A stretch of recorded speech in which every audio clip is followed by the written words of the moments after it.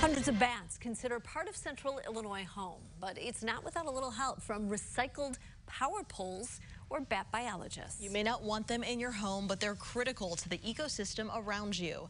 WCI 3's Amanda Brennan traveled to the Warbler Nature Center in Charleston today to check out conservation efforts. And Amanda, why are bats so important? Well, Jess, in Illinois, they help reduce agricultural pests. They eat corn, earworm, and larvae, and the mosquitoes in your yard. Researchers are now seeing a difference since installing recycled power poles 4 years ago to give them a home.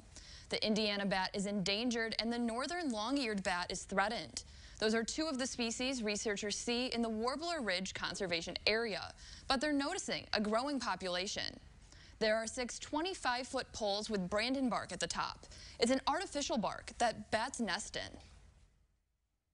in. Knowing that we have an endangered bat that is using them, that really proves a lot that we are trying to help the population thrive versus ignoring it. So I feel like all we're doing is a positive impact on the environment, and just hopefully the bats keep growing.